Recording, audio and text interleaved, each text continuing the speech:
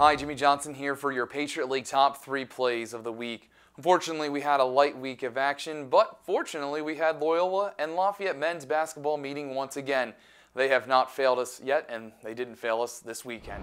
Coming in at number 3 is Loyola's Santi Adama with this great play, a no-look alley-oop layup. What a catch and pass. Did he even look at the bucket? Put it up over his head, and it's good.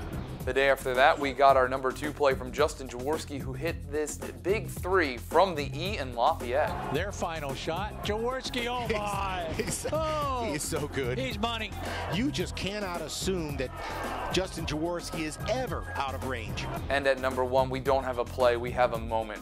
Dave McGarity, who has coached Army women's basketball for the last 15 seasons, announced that he's retiring at the end of the season. On Sunday, the Black Knights picked up a big win in his final home game at Crystal Arena, where 2 banners hang high thanks to 2 championships won by the coach in 2014 and 2016. Congratulations to Coach McGarity for a great career at Army West Point, and we're going to miss you here at the Patriot League for sure. There's still some regular season action left on the road for Army, and you can catch those games live on patriotleague.tv and the ESPN app. If you see a top play during one of those games, let us know. Use the hashtag PLTop3, and we'll look to see if your play makes it on next week's show.